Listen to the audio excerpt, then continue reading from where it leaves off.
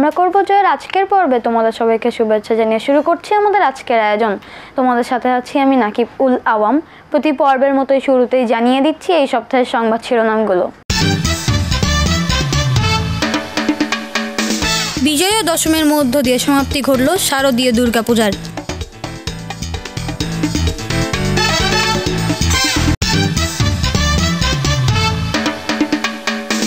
কোনো মতেই যেন কমছে না নারী ও শিশুর প্রতি সহিংসতা।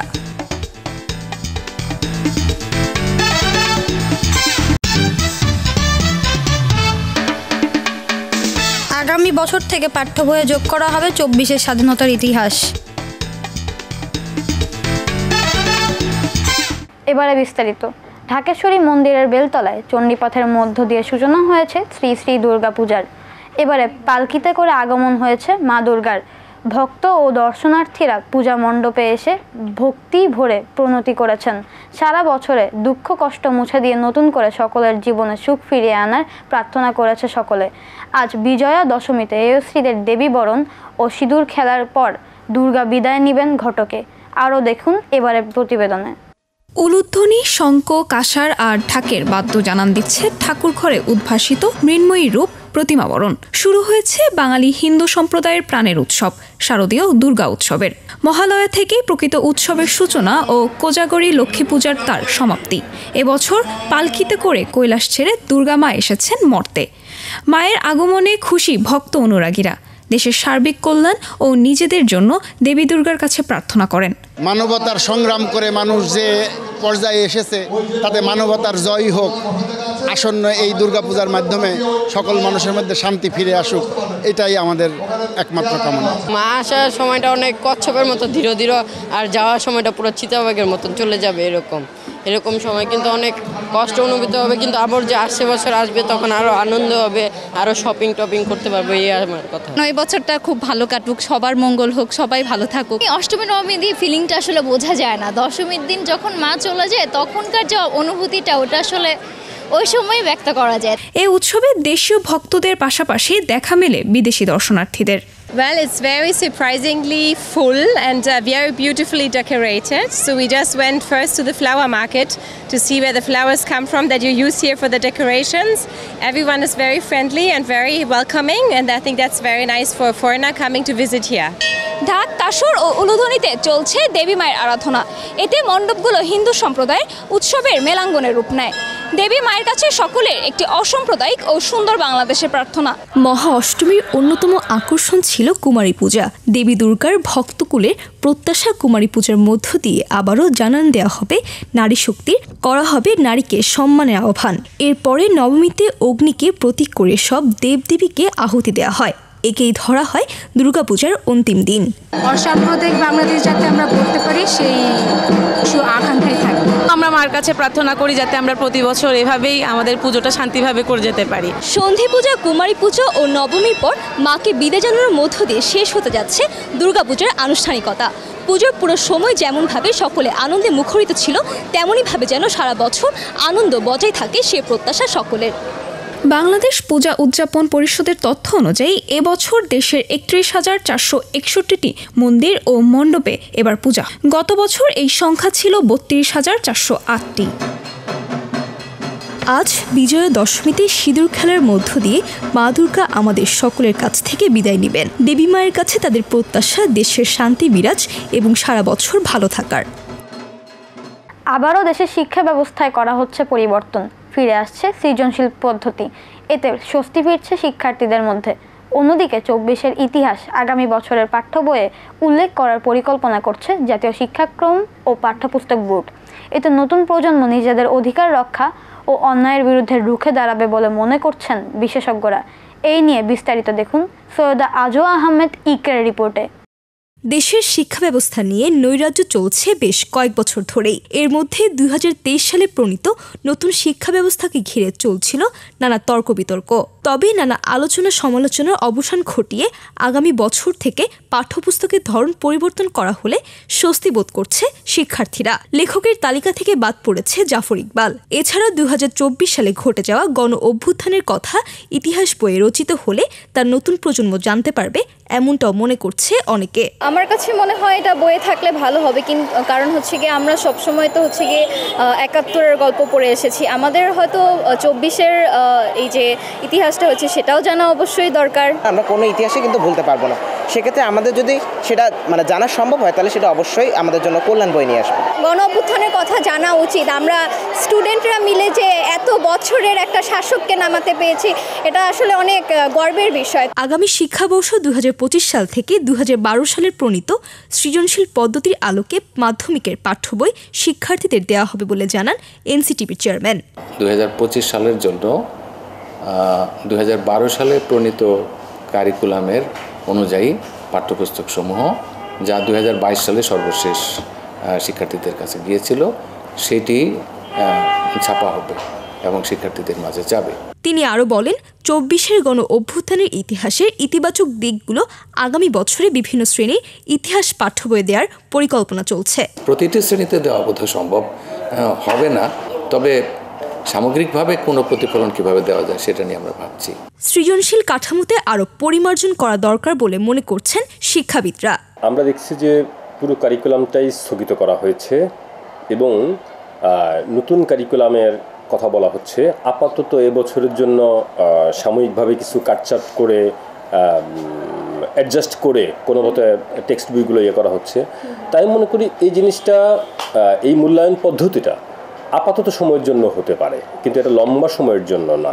আমাদের আসলে একটা যে আমরা যেটাকে বলি যেটা নতুন করে কারিকুলাম করা একটা উদ্যোগ আমাদেরকে নেওয়া উচিত এবং সেই কারিকুলামটা আমরা করতে হবে। আমরা বলি যে একটা শিক্ষা নীতি লাগবে আমাদের, সেই শিক্ষা নীতির উপরে বেসিস করে আমাদের একটা কারিকুলাম করা লাগবে, নতুন কারিকুলাম। সেই কারিকুলামের ডিমান্ড অনুযায়ী তখন আমরা মূল্যায়নের জায়গাগুলো আমরা অ্যাড্রেস করতে পারবো। ২৪-এর ইতিহাস পাঠ্য বই রচিত হলে তা শিক্ষার্থীদের চিন্তা চেতনার নতুন এক বিকাশ ঘটাবে বলে মনে করছেন বিশেষজ্ঞরা। এটা তো ইতিহাসের অংশ, একেবারেই কাছের ইতিহাস, এটা রক্তাক্ত ইতিহাস, ঠিক আছে, এবং এক ধরনের সফলতার ইতিহাস, ঠিক আছে। তা আমি মনে করি অবশ্যই এটাকে ইনক্লুড করে নেওয়া উচিত এবং জরুরি, কেবল উচিত না, এটা জরুরি। বাট একটা জিনিস আমাদেরকে মাথায় রাখা লাগবে, কারণ আমরা যখনই ইতিহাসের কথায় আসি, ইতিহাসের বয়ানের কথা আমরা আসি, তখনই দেখা যায় যে এক ধরনের গভর্নমেন্ট আসলে ওই দেখা যায় যে আগেরকার ন্যারেটিভগুলোকে বদলে ফেলে, আবার আরেক ধরনের গভর্নমেন্ট আসলে আগেরগুলো চেঞ্জ করে ফেলে। মানে এই সাপ লুডু খেলার দরকার নেই।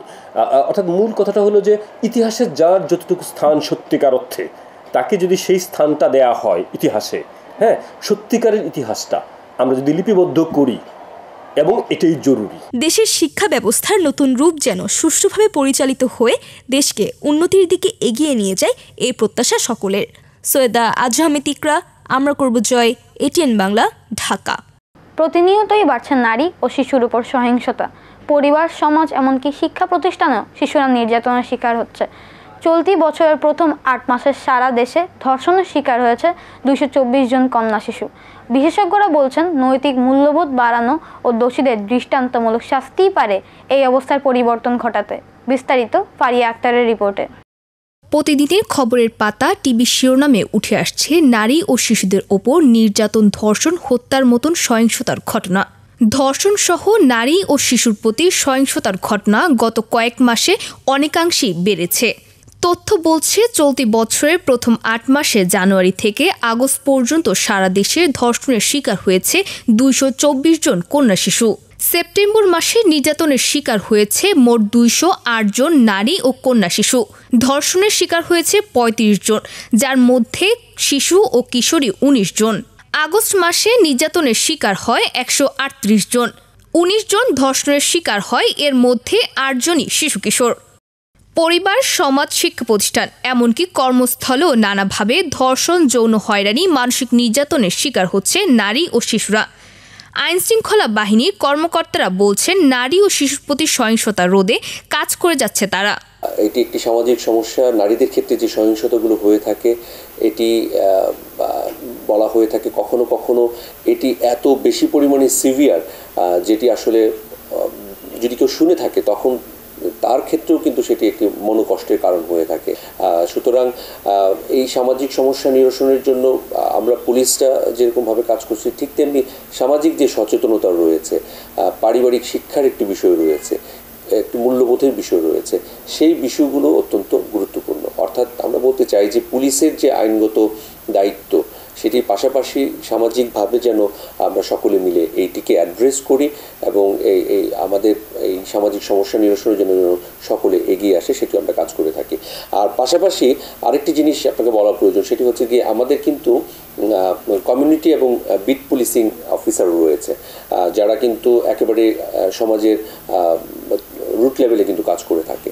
সমাজ বিশেষজ্ঞরা বলছে নৈতিক মূল্যবোধ বাড়ানো ও আইনের সঠিক ব্যবহারই পারে সহিংসতা প্রতিরোধ করতে।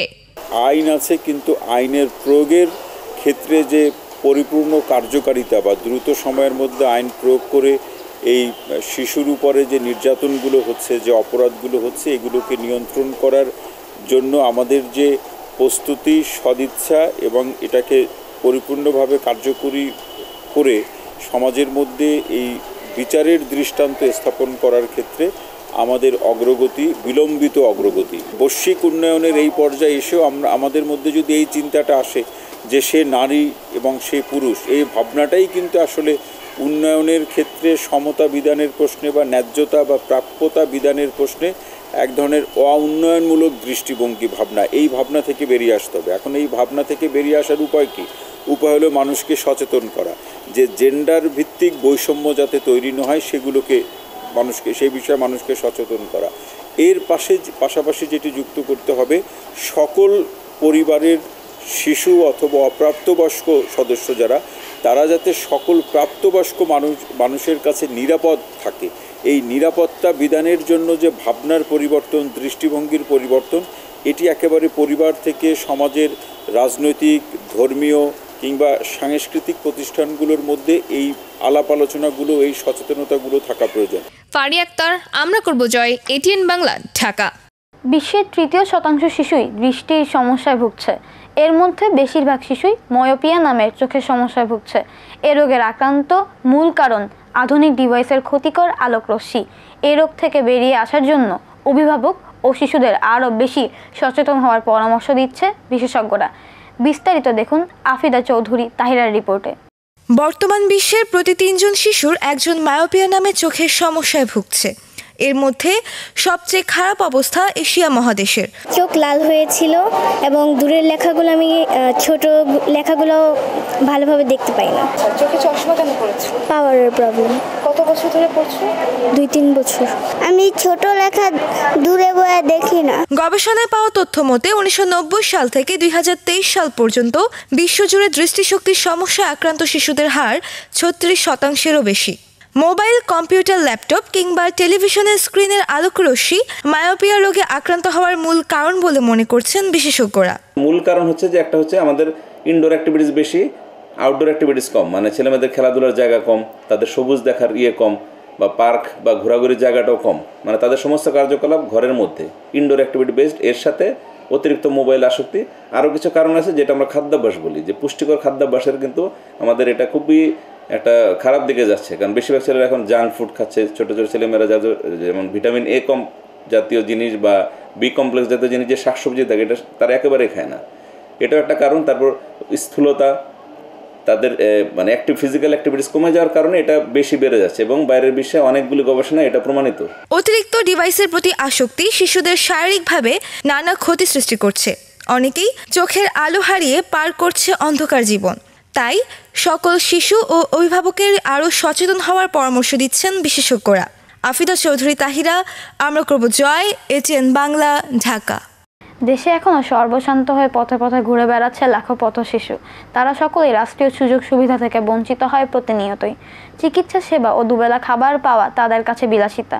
বিশেষজ্ঞরা বলছেন, এ সকল শিশুর সুন্দর ভবিষ্যতের জন্য সমাজের সকল স্তরের মানুষকেই এগিয়ে আসতে হবে। বিস্তারিত মারিয়া আফরিন মাহির রিপোর্টে। বাংলাদেশে সরকারি পথশিশুদের জন্য পথশিশু পুনর্বাসন কেন্দ্র রয়েছে মোট 5টি। এই পুনর্বাসন কেন্দ্রে থাকা পথশিশুরা থাকা খাওয়া সহ নানা সুযোগ সুবিধা পেয়ে থাকে। আমি আসলে কমলাপুরে থাকতাম, তো ওইখানে মাঝে মাঝে বোতল ঢুকাইতাম, মাঝে মাঝে কুলিগুলি করতাম, খুব কষ্ট হতো, ঠিক মতো খাইতে পারতাম না, ঘুমাইতে পারতাম না। ট্রেনে থাকলে ট্রেনের পুলিশ দ্বারা মারধর করতো। একদিন একটা ভাই এসে বলল যে তুমি কি কোনো সেন্টারে থাকবা? আমি বললাম সেন্টার মানে? বললো যে এখানে তুমি তোমার জীবনের লক্ষ্যকে উন্নত করতে পারবা, তোমার জীবনকে উন্নত করতে পারবা। আমি বললাম ঠিক আছে আমি যাব। ওরা আমাকে এখানে নিয়ে আসলো।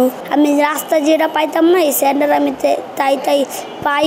আমি ঘুমাতে পারি, খাইতে পারি ভালো করে। এখানে চিকিৎসা, আমার যদি কোনো খারাপ কোনো অবস্থা থাকে সেটাও পূরণ করবার সবাই চেষ্টা করে। আগে এই শিশুদের রাস্তায় দিন কাটতো। পুনর্বাসন কেন্দ্রে আসার পর বেশিরভাগ পথশিশুরই দিন বদলে গিয়েছে, পড়াশোনাও করছে। যে শিশুদের পথে বিভিন্ন রেল স্টেশনে দিন কাটে তাদের কি অবস্থা? এত সুযোগ সুবিধা থাকার পরও তারা কেন পুনর্বাসন কেন্দ্রে যেতে পারছে না? আমরা এখানে থাকি, আমাদের মা বাবা নাই, চলে গেছে বাড়িতে থুয়ে চলে গেছে। সৎ মা বাইর করে দিছে। ভাত খাইতে পারি না, কিন্তু যে তোমার খাওয়ান দাওয়ান মানুষের কাছে চাইলে খাওয়ান দাওয়ান দেয়, তোমার আরও কাজ করলে পরে টাকা টুকা দেয়, তারপরে খাই। 2 বছর হইব রাস্তাঘাটে আছে। খাওয়া দাওয়া করো কি? সকালে খাওয়ান পাই না, দুপুরে যেন স্কুল করলে খাওয়ান দেয়, সময় মতো নাই তাহলে স্কুল করতে দেয় না, যে অন্যান্য বয়ে থাকবো একটু পরে খাওয়ান দিব ভাইয়া। যাদের বাপ নাই তারা চলে, যাদের বাপ মা নাই তারা এই জায়গায় চলে আসে থাকে। কতদিন ধরে থাকো এখানে? আমি এই জায়গায় 2 মাস হইব। কেউ খাবার না দিলে তখন এই গাড়িতে যায় খাবার খুঁজি, কোনো সময় মাল টানি।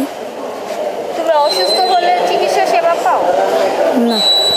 দুবেলা ভালো খাবার খেতে হাত পাচ্ছে অন্যের কাছে, নেই তাদের স্বাস্থ্যসম্মত বাসস্থান। সরকারের এদেরকে করা উচিত, পুনর্বাসন করা উচিত, কিন্তু সরকার মুখে বলবে, কাগজে বলবে, কিন্তু বাস্তবায়িত করতে পারবে না। বিশেষজ্ঞরা বলছেন এই সকল শিশুদের সুন্দর জীবনযাপনের সুযোগ করে দিতে ব্যক্তি, রাষ্ট্র, সমাজ তথা সকলকেই ভূমিকা রাখতে হবে। অন্য 8-10 জন শিশুর মতো সুযোগ সুবিধা ভোগ করতে পারে না এই সকল শিশুরা।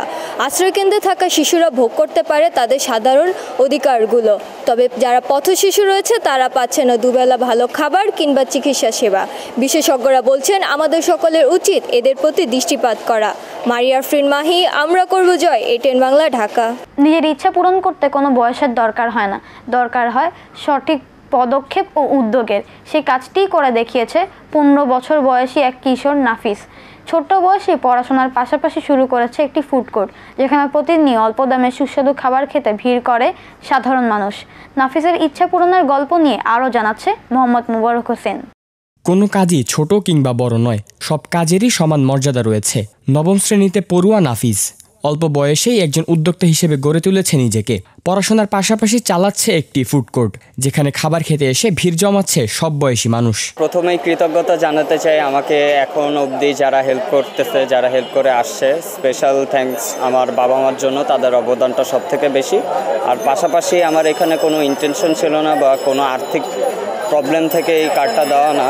আমার একটা ইচ্ছা ছিল, আমার একটা স্বপ্ন ছিল যে আমি একটা ফুড কার্ড নিয়ে কাজ করব বা একটা ফুড কার্ড দিব, সেখান থেকেই আর কি আমার এই ফুড কার্ডটা দেওয়া।